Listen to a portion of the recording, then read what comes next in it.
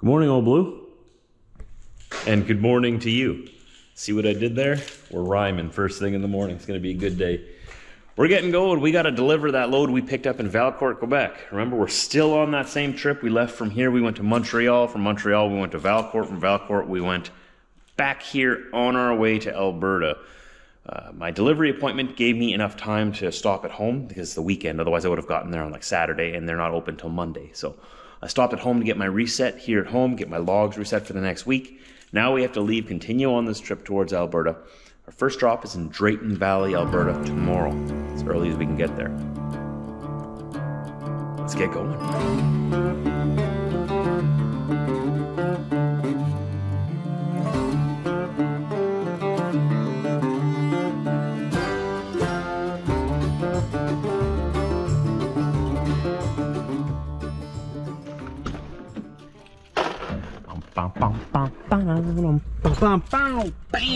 I got my Timmies already. So the way I get myself to rush in the mornings, like to get going, is I go and buy my Tims before I get to my shop, like on my way to my shop, and then I put it in my cup holder. And the goal is to have everything loaded in my truck, have the truck ready to go before my coffee gets cold. So I have all my stuff in here for the week. I'm all ready to go, ready to start up old blue, let her warm up a bit.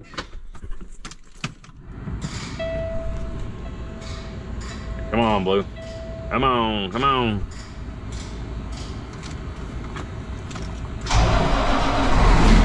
Ah, there you are.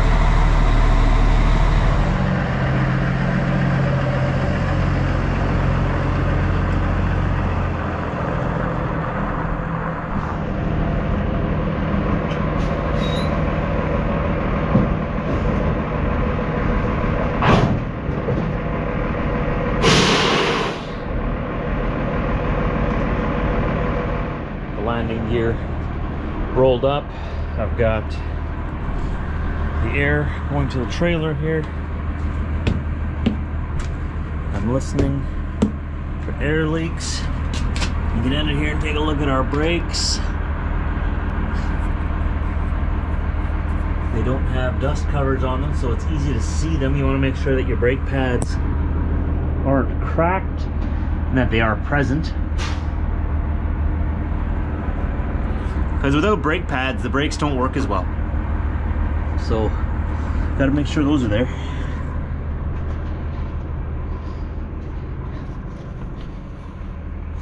Brake lights, signal lights working, marker lights. License plate light is working. My tarps are still here. They're waiting for me. I didn't forget about you guys. Did you miss me? Did you miss me? Oh.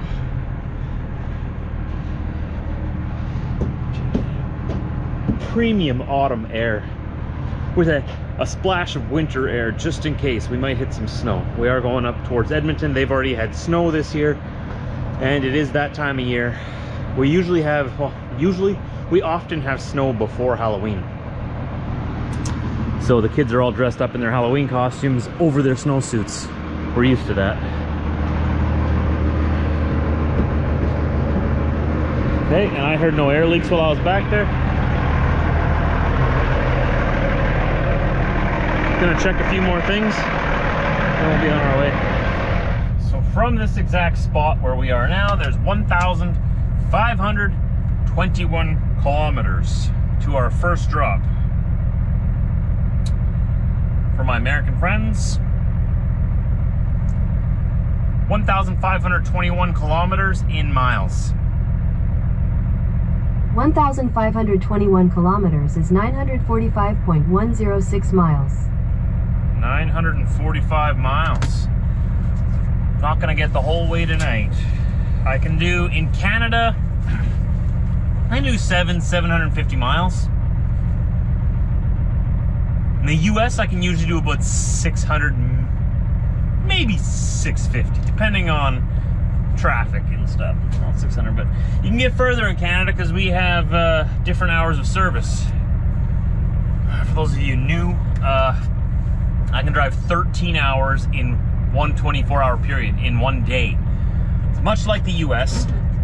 You from midnight to midnight, on your home terminal time, you can drive 13 hours, you can be on duty for 14. So when you start your day, you can drive 13. You don't have to stop for a half-hour break and log that like you do in the States, though you should, because if you get pulled into a scale for an inspection and they look at your day and it doesn't show any stops or load checks, they're going to question you and they're going to really drill your equipment, or drill your equipment. You know what I mean? Really drill you on your equipment. You should show a brake on there. You need to show that. Just shows responsibility, because if you're not stopping, they're going to be like, you're not checking your equipment, you're not checking your load. How do you know it's still secure? How do you know? According to your logbook, you have no idea. You've been driving this whole time, 10 hours straight, right? So you should stop and check your load and log that. Always log as load check when you stop, just so there's a record of it. Hey, I got out of my truck and I checked my straps, I checked my load. They just want to see that you did that. But you don't have to, like in the US. In the US, you can only drive 8 hours and you need a half-hour break. And in Europe, it's even worse. I think you can only drive like 4 hours at 80 kilometers an hour. How do you guys get anywhere in Europe? 80 kilometers an hour, just putting down the highway every 4 hours, you got to stop. Those regulations in Europe are non-profitable, in my opinion. I've looked into them. I was like, how on earth would these companies make money dealing with all these? Like, that's the EU for you, though, right? The EU is like regulation city. They want regulations for this and regulations for that. Regulations for me and regulations for you, and then regulations to regulate the regulations, and then a main regulator to regulate the regulations that are regulating the other regulations.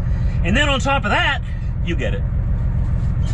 I've never been to Europe, so take it with a grain of salt what I say. I don't know what it's like driving there, but I'm just looking at all the regulations. I'm like, dang, like, calm down, like, trust people a little bit, right? Or train them better, or I don't know. They need regulations for everything. And like, I was looking into this too, while we're on the topic. Building a home in the EU, like the amount, they want to regulate like the amount of space you have between your toilet and your sink in your bathroom. Like they want to be in control of that. Like, obviously you're going to make a bathroom so that there's room to like close the door and room for you to use the sink and use the bathroom, right? That's common sense. You don't need a regulation for common sense because it's common sense. But no, they're the government there, like they want to be in control of they want to micromanage every part of the process of your life. It's like, wow, no wonder we all came over here. We built a new Europe, we made it better. We started over, we're like, no, this is too much, we're starting over, we're building a new one. And in fact of that, you know what, we're gonna build three new ones. We're gonna build the US, US, Canada, Australia, and New Zealand too. 4 of them.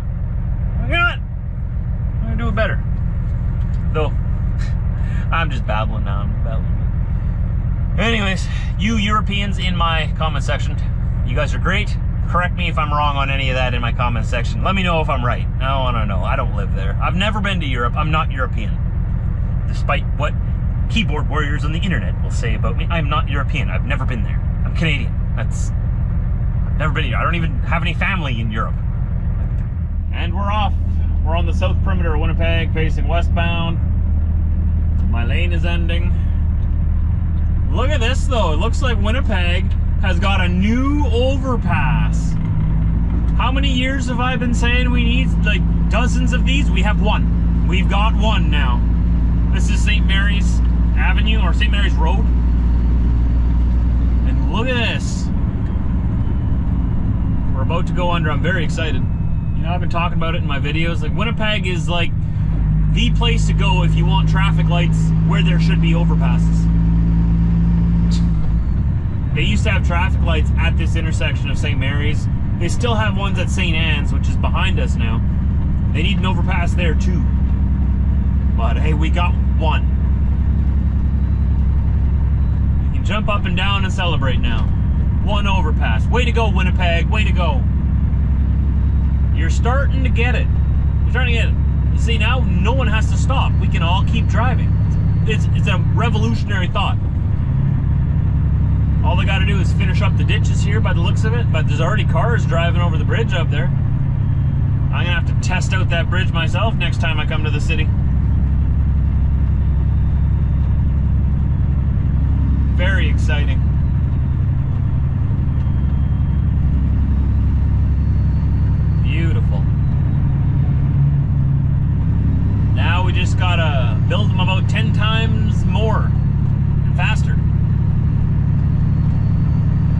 a lot of work though. Look at all this. Looks like they're doing a good job though. I mean, the road is nice. Let's make our judgment after about 6 months. Let's see how the road's doing after winter. If they did it right, it'll still be nice and smooth. But if they pick the cheapest bid, which they always do, but maybe not this time, and then you know you're gonna have potholes sitting here by May next year. But maybe they did it right. Let's give them the benefit of the doubt. It looks beautiful. We'll make our judgment late spring 2025. Not too shabby. Come on, bud, get in here. Get in here, man. Don't be scared. The water's fine. Well, don't slow down. Why do people do that? Why do you do that? You just match the speed of traffic. We're on the west side of Portage La Prairie. We get some fuel. In 400 meters at the roundabout, take the first exit onto Saskatchewan Avenue West, Manitoba 1A. So the cheapest fuel on my route is here in Portage. I could fuel in Brandon for the same price at the petrol pass there, but I'm at 1/8 of tank right now. I don't really want to run it down any lower than that. I could probably make it to Brandon, but oh well. The last time we fueled up was in Kapuskasing, Ontario, and we've been waiting. The roundabout onto Saskatchewan Avenue West, then turn left onto Road 39 West. We've been waiting until now to fuel up in Manitoba because the fuel prices in Manitoba are so much cheaper than anywhere else right now. Road for 9 kilometers.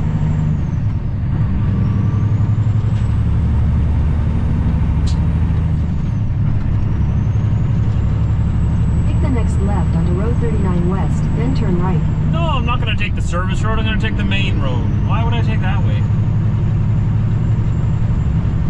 Yeah. See? Isn't that much easier? Wanted me to go and take that service road over there on the left. Why? I just have to get back on this road.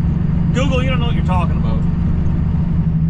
It's a pretty tight little card lock, so hopefully there's no one else there. Just sneak right in and fuel up and sneak right out. It's just up here to the right. Good, no one else is there. Oh, but I don't know if I can make that corner. Oh, okay. I gotta turn right. Actually, you know what? At the light, turn right onto Elm Street, then your destination will be on the left. So you know what? I'm gonna go around the back of the building. There's a driveway behind the building. I think that's the way we're supposed to enter. Because if I enter from this way, my trailers are gonna be hanging out almost onto the road or onto the street. By the looks of it. I've only fueled up here once before. I didn't even know this place was here until the last time. So I'm gonna go past this street. Google's gonna get all mad. I'm gonna turn that off. I'm gonna turn in here. In 300 meters, turn left onto 19th Street. No. Right here. Okay, I think this is how I'm supposed to go in. I'm not sure, but this is the way I'm picking to go in. My fuel, my choice.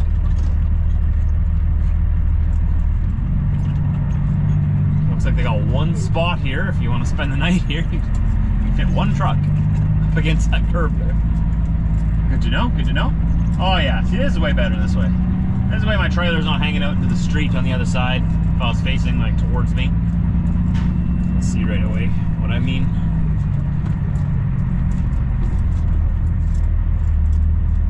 Here we go.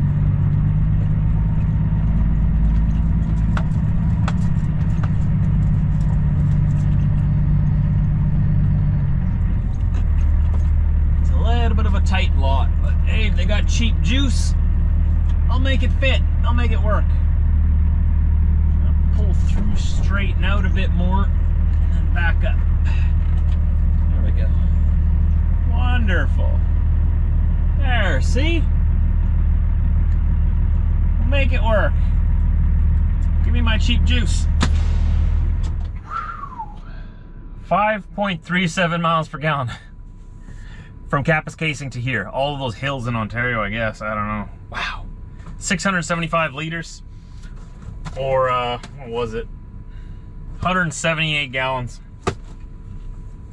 Not the best, but you know, this load is really light, but it's like a parachute behind me because that third level of crates is above my truck. So the wind goes over my truck and just wham! Hits right into that top level and just slows me down. It's like an anchor behind me. It is what it is. I'm not putting a little swoosh on my truck or that little wind deflector on the top of my truck. I'm not putting one of those on. Never say never, Trucker Josh. Well, I don't want to put one on. Let's say that. Alright. Let's continue. Let's hope for better winds pushing us west.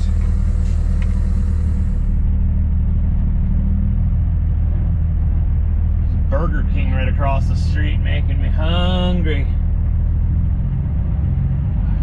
Not today, temptation. Not today.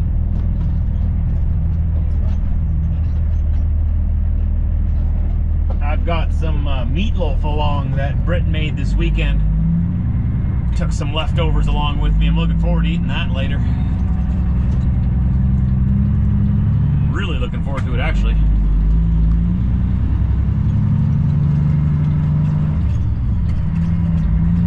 Off we go. Alberta Bound. There's a song about that. You can look it up. It's called Alberta Bound. Crossing border, entering Saskatchewan. Changing time zone. We're chasing that setting sun. And I'm about to exit off here at exit 217. East side of Regina. Flying J. I'm gonna swing in here, stretch my legs a bit, and check my load. Also grab a coffee. It's not even 4:30 yet. Look at that sun, it's almost gone.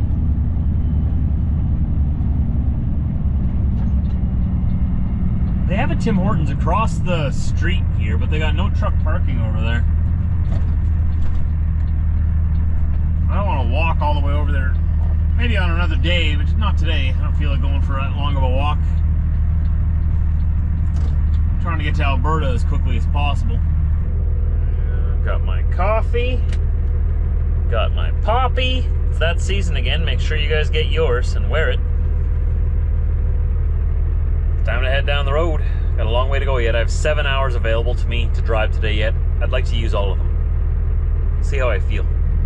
Surprised how quickly that sun changes position on the horizon. Oh, man. But hey, we got like less than 2 months and we're past the winter solstice and the days get longer again.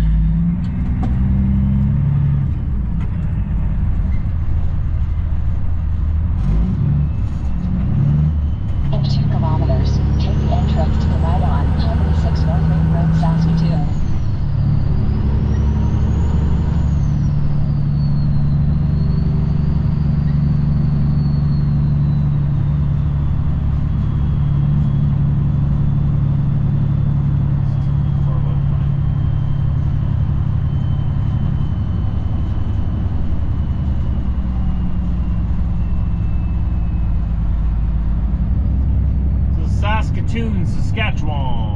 Saskatchewan.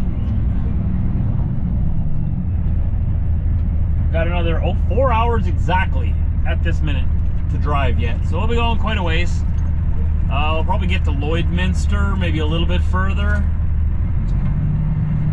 We'll see where destiny brings us. In 800 meters, take the entrance to the right on Highway 16 West, Highway 11 North, Highway 12 North, Trans-Canada Highway.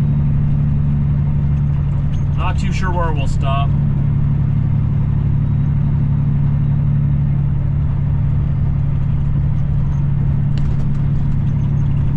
Get as far as we can though. We got as little to do tomorrow as possible. So then I can get unloaded and get up to my second delivery. Maybe by the end of day. Take the entrance to the right on Highway 16 West, Highway 11 North, Highway 12 North, Trans-Canada Highway. Easy there, little red car. Just about tried to jump out in front of me. I saw you. Yeah, I'm hoping to be able to get to my second delivery tomorrow afternoon. We'll see. I'm expecting to get there the following day. it's getting late and it's getting windy. I have another hour and a half left to me on my clock. I'm at the scale just before the Alberta border here in Saskatchewan. Just turning in. I'm driving directly into this wind and it's just sucking out my fuel economy. So I decided I'm gonna stay here. I don't usually like staying at scales, but whatever. It is what it is. Turn right. Yeah, I am. I'm gonna turn right.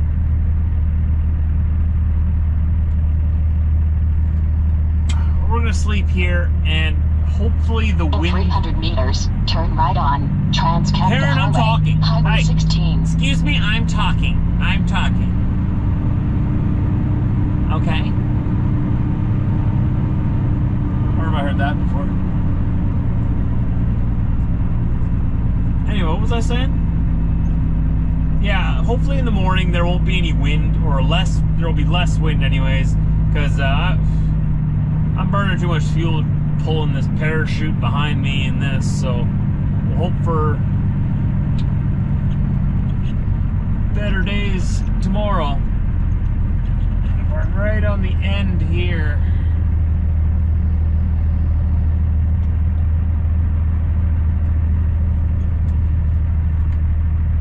Right under this light.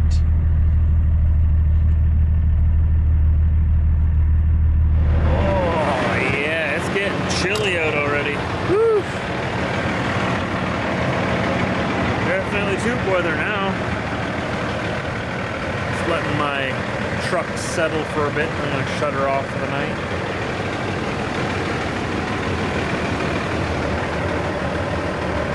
It's a pretty good wind out here. There's Old Blue. And there's the scale house right over there. Shh. Be very, very quiet. A couple more guys parked over here. The wind is coming right from that direction pretty much. So I was going that way. And the load behind me was just acting like a giant parachute. So rather than burn all my money away into fuel, I figured I'd park here. And we'll get going in about 8 hours. Yeah, it's kind of chilly out here though. Man, it feels like wintertime. I'm definitely glad I got that bunk heater working. We worked on that last year. Remember that? I was having trouble with the glow plug in it and I had to rebuild the whole thing. I didn't know if I could do it or not, and then I ended up doing it. And I'm super proud of myself because I'm not a mechanic and I'm not usually good at these kind of things. But I got it and it's still working now, so I'm really happy about that. We got the engine heater, so I'm gonna be shutting this truck off here right away, climbing back there into my bed, going to sleep.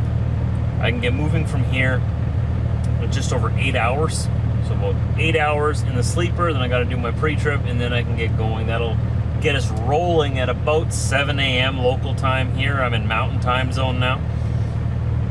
7, so 8, 9, 10, 11. I should be arriving at my customer 11. Give myself time to stop for a bathroom break. Probably right around the lunch hour. Oh, that's when I told him I was going to be there. I told him I was going to be there midday on Monday. So I'll be right on time. It's like first come, first serve whenever I get there type of deal. But yeah, I'll be there at noon. Hopefully I get unloaded quick and we can run up to my next delivery, which is in Yellowhead County. I think it's an hour and a half from there. I might get the trailer empty tomorrow yet, which would be fantastic. Hopefully we can do that. But anyways, tune in tomorrow to find out. Hit that subscribe button down below and hit the bell so you don't miss it when it goes live. It should be there at 4 p.m. Central Time. Thanks for joining today, everybody. I'll talk to you later.